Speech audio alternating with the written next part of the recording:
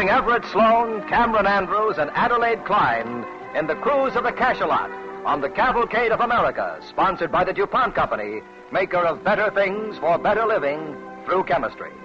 But first, here is Ted Pearson. For those who are always on the lookout for new and better things, here's good news. More pleasing to the eye and to the purse are the new plastic combs made by DuPont. You can select a comb with sleek lines and gem-like tones that add a dash of color to your purse or pocket, and they're sturdy, too. The new DuPont combs are versatile. The crystal clear colors are molded into strong, smooth teeth that are gentle to the hair and scalp. Combs made of DuPont plastic offer you the kind of quality which makes them better things for better living through chemistry.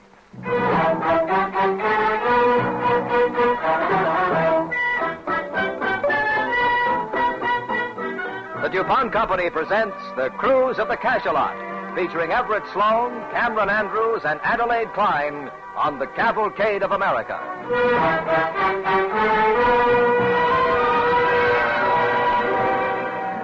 Tonight, we turn the calendar back 100 years or so to the days when New York's Erie Canal was the biggest stern thing in the whole darn country, and when gentlemen wore tall hats and canal men told even taller tales. It's a warm afternoon in Albany. A tall-hatted young man named Nathaniel West is passing in front of Willie Sampson's Tavern.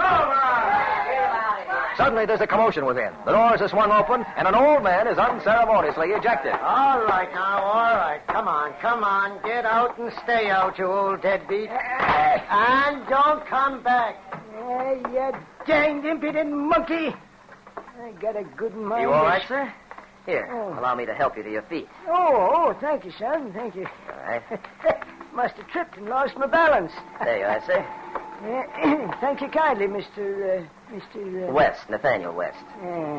You ain't from around these here parts, are you? No, I'm from the New York Herald. I'm up here to collect information for an article on the newest developments in transportation. Oh, then you'll be wanting some stories about the canal, won't you? Yes, sir, that's right. Say, has anyone told you about Captain Ben Meeker and his $1,000 payload from New York to Rochester? $1,000 payload on one trip? Yes, sir. Yes, sirree. And I'm the only man alive that can tell you the true facts of that heroic and exciting story. Well, say, that's mighty kind of you. I'd certainly like to hear it. Well, it all began when Captain Ben Meeker and his barge, the Louisa...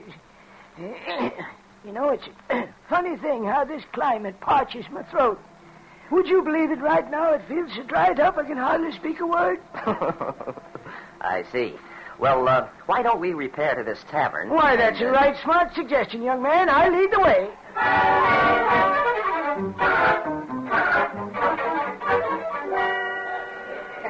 Yes, sir. Captain Ben Meeker was the fellow that done the trick. Fine man. Dang fine man. Here you are. Oh, thank you, waiter. That's better. Yes, sir. He started out one spring with a load of ice, hauling from Forestport. The day he was to arrive in New York, him and Henry Platt, his mule driver, was a-setting on the deck, smoking and looking up at the sky. Say, what are you worrying about, Ben? That wife of yours inside? Emmy? What did I be worrying about her for? Nothing. Excepting she don't let you draw breath without sniffing at it. And all the time yelling and screeching and making you wash your feet before coming in to eat like there was your hands. Oh, Emmy's all right. True, she don't hold none with imbibing of spirituous liquors, and she sets too much store on cleanliness. But I put that down to a family weakness, just like that high blood pressure of hern. Underneath it all, Emmy's got a heart of gold. No such thing. That heart of hers is solid A #1 Vermont granite. Well, anyways, that ain't what's bothering me. You know, I've been trying to think what I can get to haul back. Huh?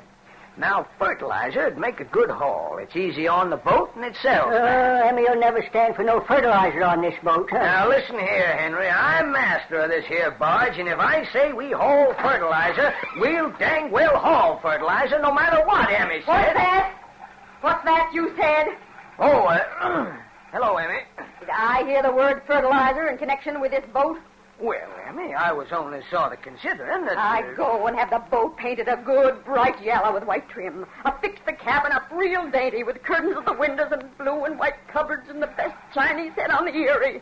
And you want a whole fertilizer. Yeah, but I Emmy... can hardly smell my geraniums now. Well, now, Emmy, there ain't no use... No fertilizer. And that's my last word. So what are you sitting there for with dinner waiting on the table? You boys know that pork chops got to be eaten while they're sizzling hot. Now, you hurry up and wash your feet. Oh, see here, Emmy. We don't never wash our feet till supper time. Well, guess I told her. Making a man wash his feet in the middle of the day. Why, they ain't hardly had a chance to get dirty yet. My pa used to say there's only one thing to do with a contrary woman. Give her a good hiding with your razor strap, and if that don't work, use the home. Ben, if you was half the man you say you are... It is getting nice cold. Ain't you got your feet washed yet? I'm a-working on right now, Emmy. Not me. By Godfrey, I don't eat with my feet, and I ain't going to wash them. Well, then you don't eat. Them pork chops sure smell good, don't they, Henry? Yeah. And Emmy's got a wonderful way with fried potatoes. Yeah, reckon. Can nobody on the area make apple pie like Emmy can, Henry? You know, my feet are kind of dirty.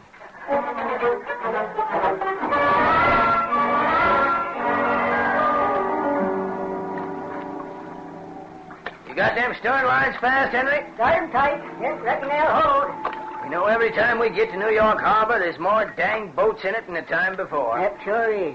Say, sight of all this water makes a man mighty thirsty. I think I'll go down and wet my whistle. Well, that's a powerful fine idea, Henry. And afterwards, we'll take a gander at that Barnum's Museum. Right. I hear tell they got some rare new fleets there. Ah, by Godfrey, I sure wish I had something I could charge folks for looking at. That's the way to make a living. Well, let's go. Hold on, Ben. Ask Emmy, can you go? Ask Emmy? Why in the name of Goshen should I ask Emmy? If I aim to go ashore and educate myself, ain't nobody can stop me. Now, come on, let's get going.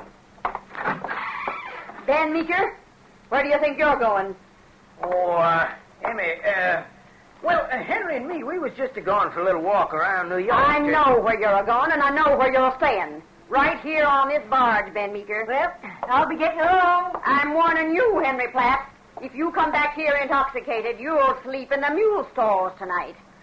As for you, Ben Meeker, get right back inside that cabin.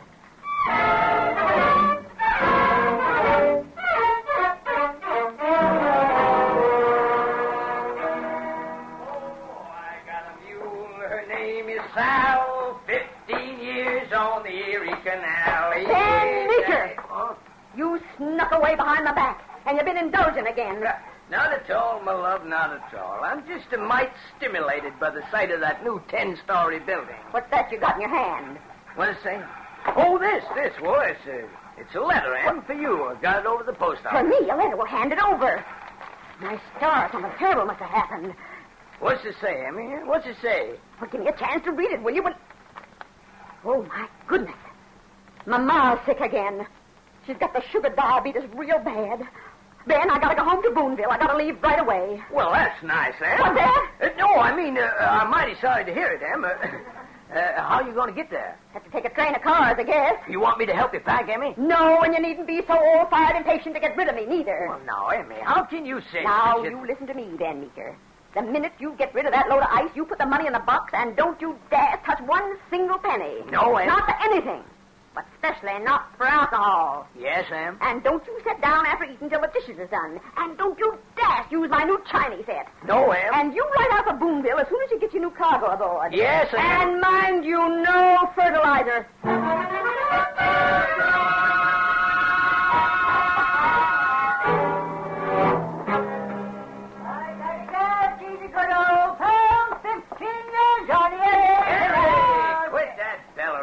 Scare every boat in New York Harbor.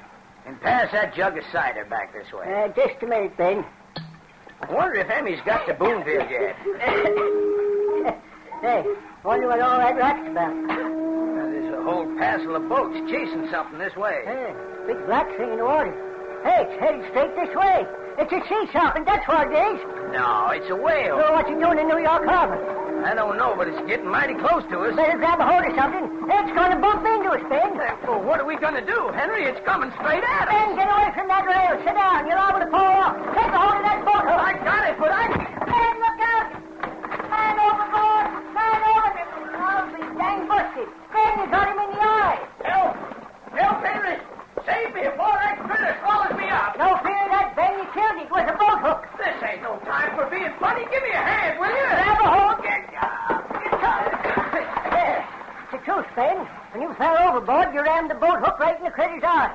Thunderation. You killed a whale, Ben. Well, by gum. It just sort of raised up a fin and dived. Well, how do you like that? I'm a whale killer. Hey, Ben, wait a minute. There's a boat coming alongside. Ben Meeker, a whale killer. Hey, you, this is our whale. Your whale? Why, the critter's mine. I killed her. We stuck a harpoon in the tail 2 hours ago. She's been dragging our boat all over the harbor. Yeah, well, that's my boat hook in her eye, and a hook in the eye is worth 2 in the tail. Well, we took her out for you. And chased her right on your boat hook. All right, I'll tell you, gents. I'll make a bargain. How much do you want for all your rights to the whale?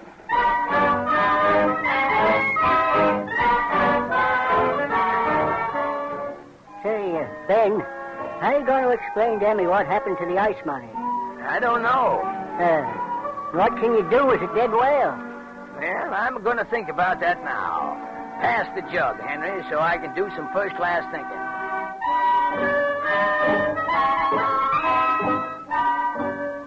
Are you thinking, Ben? I'm a-thinking, Henry. Pass the jug.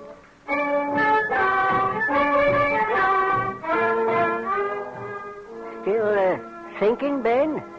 Still thinking, Henry. Pass it. Henry, I got it. You know what we're going to do with this whale? We're going to heist her aboard this barge, and between here and Albany, we'll dig out the innards. What? What for? Why, so's we can charge people to go inside, just like Barnum's Museum. We'll have a big sign saying, "Be a Jonah for $1." By gum. We'll get a real bugle and a new harness for the mules and a fancy uniform for you. By Godfrey. Why, Henry, we'll haul this here whale clean up to Rochester. Yes, we'll sir. show them folks something that'll make their eyes pop out. Oh, Henry, I dasn't lose this streak of fast thinking. Pass the jug.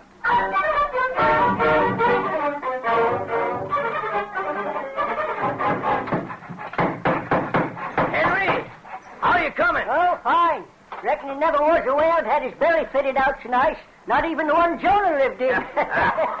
Ain't it a marvel? A whole room of matched lumber with a window and a stove and all built inside a whale's belly.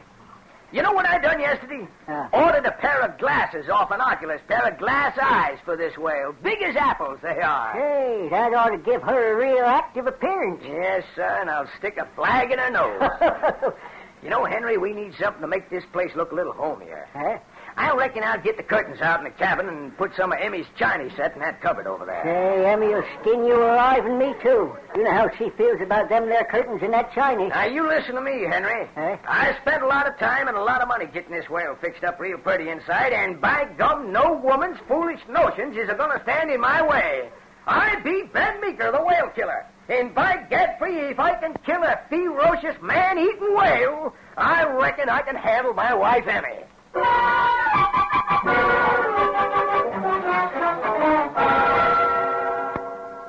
You are listening to The Cruise of the Cashalot, featuring Everett Sloan as Captain Ben Meeker, Cameron Andrews as Henry, and Adelaide Klein as Emmy, on the Cavalcade of America, sponsored by the DuPont Company, maker of better things for better living through chemistry.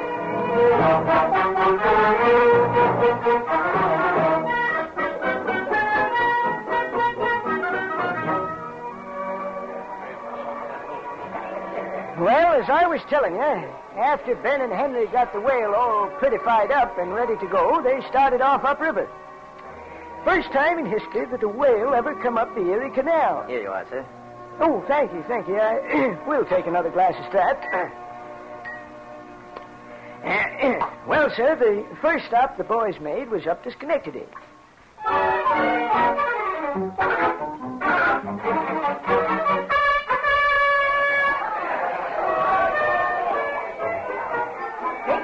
Schenectady, this is the greatest thing you ever seen for only $1. Step aboard and meet a genuine man-eating whale. And that champion whale killer, fearless Captain Ben Meeker. Only $1, folks, only $1. Only $1. Now, citizens of Fort Plain, here is the greatest thing you ever seen for $1. Say, Ben. Yes, Henry, what's all the commotion? A female fainted inside the whale's belly. That odor's getting too strong, Ben. Well, I reckon as the vapors get higher, our price will have to get lower. Citizens of Fort Plain, as a special offer, we're reducing the price to 75 cents. Step aboard, ladies and gentlemen. All right, people of Rome, step up close. This is your last chance. Yes, your very last chance to see the insides of this real man-eating whale. The price is usually 25 cents, but today we got a special rate, 2 for a quarter. This is the whale that I, Fearless Ben Meeker, with one blow of my trusty harpoon, killed in hand-to-hand battle.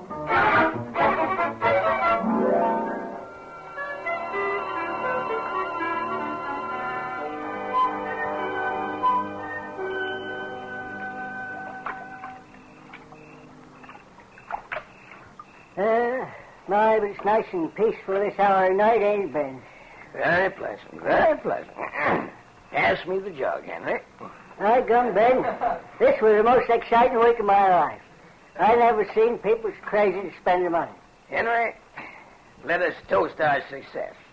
Hand me 2 of Emmy's good china cups. Well, there's just one left that ain't broke. Oh.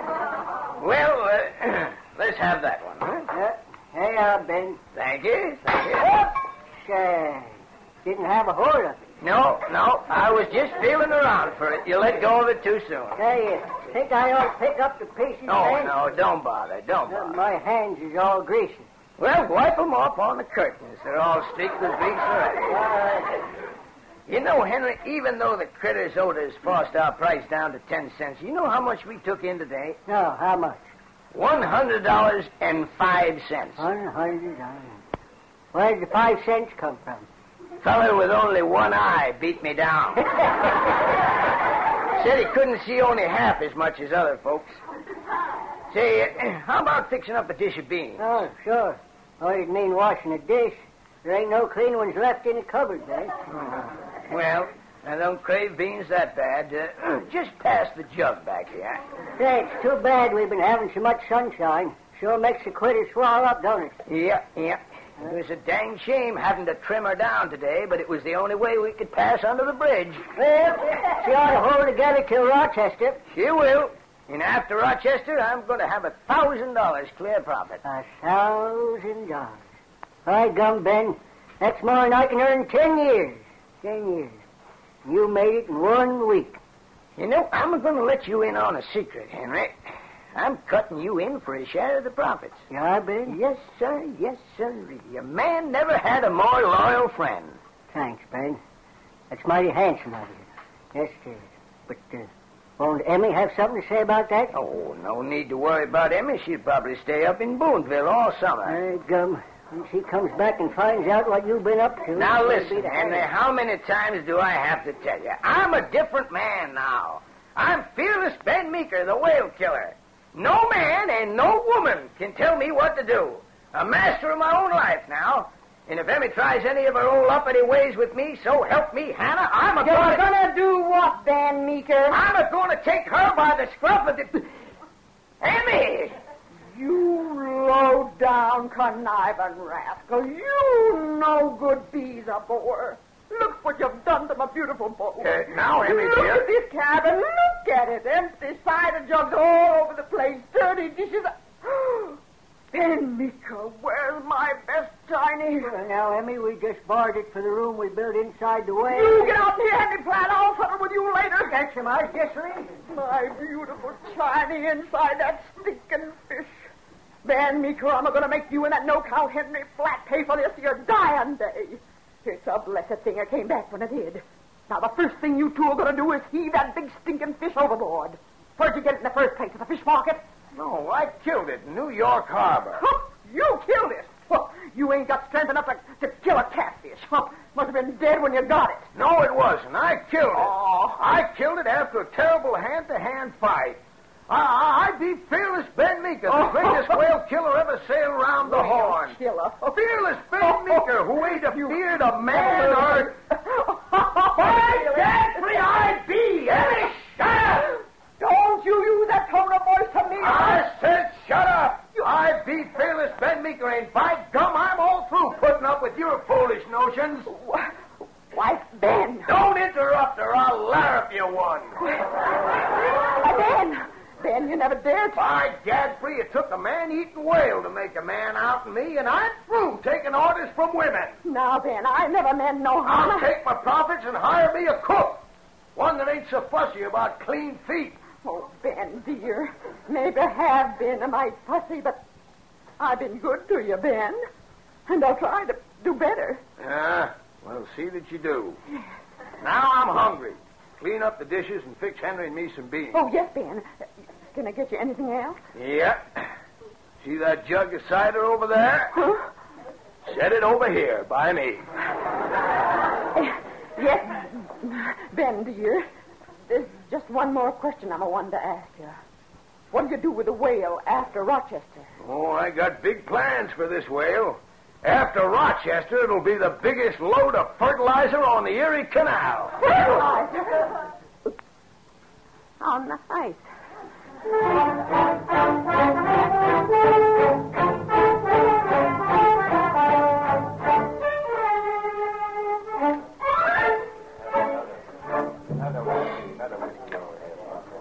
Well, young man, that's the story of the $1,000 haul. Well, And thanks for relieving my dry throat condition. you're quite welcome, Mr.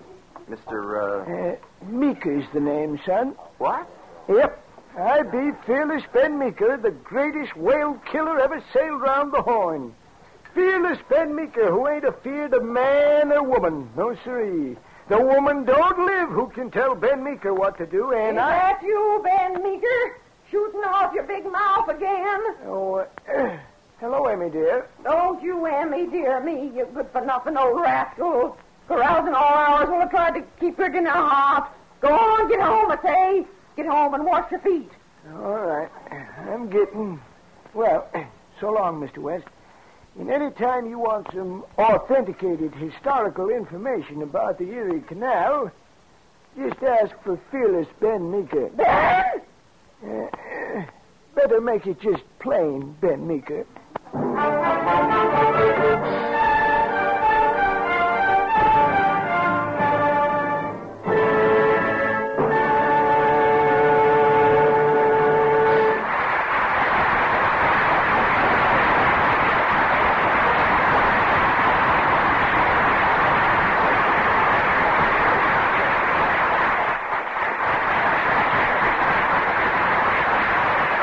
Thanks to Everett Sloan, Cameron Andrews, Adelaide Klein, and to all the other members of tonight's DuPont Cavalcade cast. And now, here is Ted Pearson. Rain, rain, go away. Come again some other day.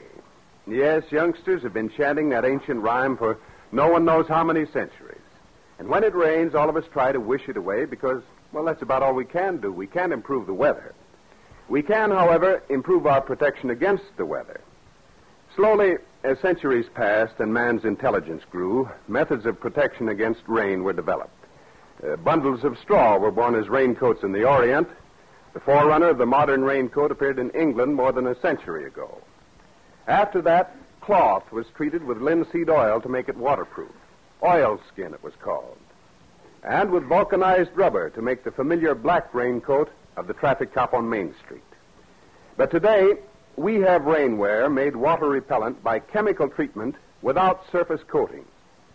Treated with compounds like the DuPont Company's Zealand Durable Repellent Finish, this has a great advantage over the older kinds of rainwear in that it offers you style and smartness and comfort, rain or shine. Working with the cumbersome materials of yesterday, the clothing manufacturer was limited by his material. He could give you weather protection, yes, but that was about all. If you looked like a circus tent walking down Main Street, well, you just had to put up with it. But today, with chemical treatment of the fibers of the material, the manufacturer of rainwear is able to use light, colorful fabrics and tailor them as smartly as any other clothing you wear. Garments treated with Zealand, for instance, can be made of fabrics which are also vat-dyed for color fastness and sanforized against shrinking. Garments treated with DuPont Zealand are easy to wash or clean because the soil remains on the surface. They resist perspiration and other stains. Ordinary spots, except grease, can be sponged off with a damp cloth. And DuPont Zeeland is a lasting finish. It can stand repeated washing and cleaning. Reprocessing is unneeded. Modern rainwear, more versatile and much more attractive, is chemically treated rainwear. Zeeland Durable Repellent Finish is one of the DuPont Company's better things for better living through chemistry.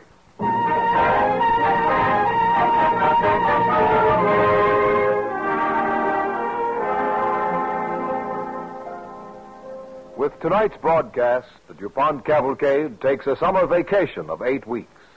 Cavalcade will return on August 26th for its 12th season on the air. The DuPont Company is grateful to everyone who has been connected with the broadcasts of our Cavalcade of America program during the past season. We thank them most sincerely. We're very grateful, too, for the many cards and letters you, our listeners, have sent us. You have encouraged and stimulated us to do our best to continue bringing you the dramatic entertainment that you want and enjoy. We hope that upon our return to the air on August 26th, you will once more receive the Cavalcade of America as a welcome guest in your home each Monday evening.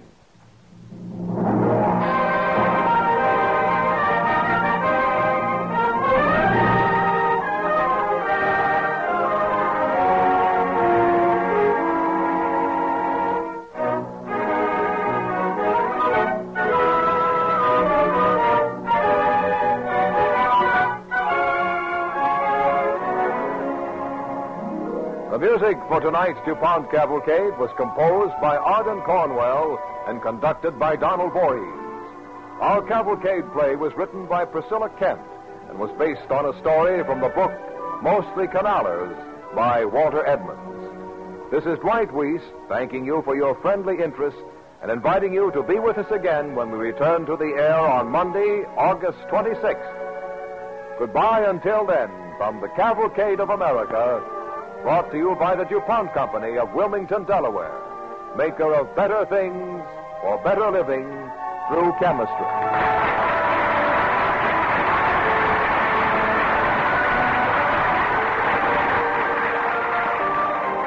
This is NBC, the National Broadcasting Company.